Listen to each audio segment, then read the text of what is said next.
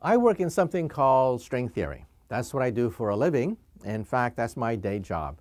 I'm the co-founder of string field theory, one of the main branches of string theory. The latest version of string theory is called M theory, M for membrane. So we now realize that strings can coexist with membranes.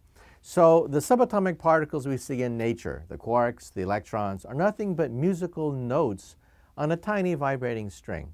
What is physics? Physics is nothing but the laws of harmony that you can write on vibrating strings. What is chemistry? Chemistry is nothing but the melodies you can play on interacting vibrating strings. What is the universe?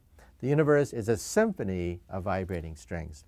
And then what is the mind of God that Albert Einstein eloquently wrote about for the last 30 years of his life? We now, for the first time in history, have a candidate for the mind of God. It is cosmic music resonating through 11-dimensional hyperspace.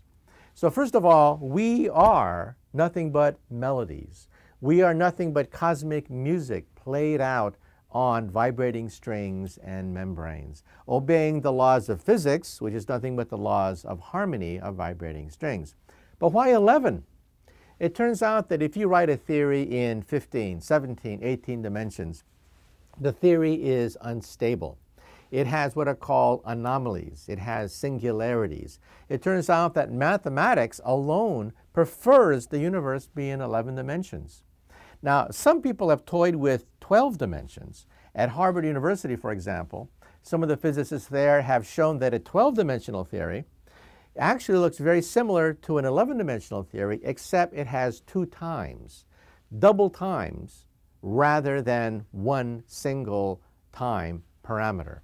Now, what would it be like to live in a universe with double time? Well, I remember a movie with David Niven. David Niven played a pilot who was shot down over the Pacific, but the angels made a mistake. He was not supposed to die that day. And so the angels brought him back to life and says, "Oh, sorry about that. We killed you off by accident. You were not supposed to die today." So in a great scene, David Niven then walks through a city where time has stopped. Everyone looks like this. And there's David Niven just wandering around looking at all these people. That's a world with double time.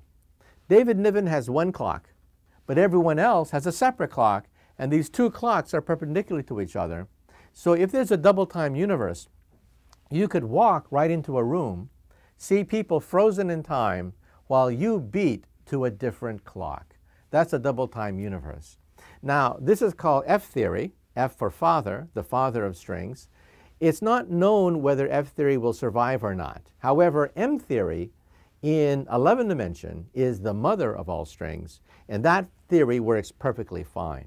So to answer your question, in other dimensions, dimensions beyond 11, we have problems with stability.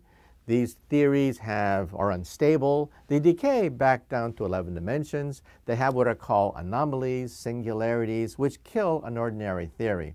So the mathematics itself forces you to 11 dimensions.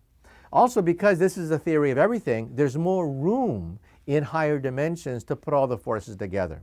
When you put gravity, electromagnetism, and the nuclear force together, 4 dimensions is not big enough to accommodate all these forces. When you expand to 11 dimensions, bingo, everything forms perfectly well.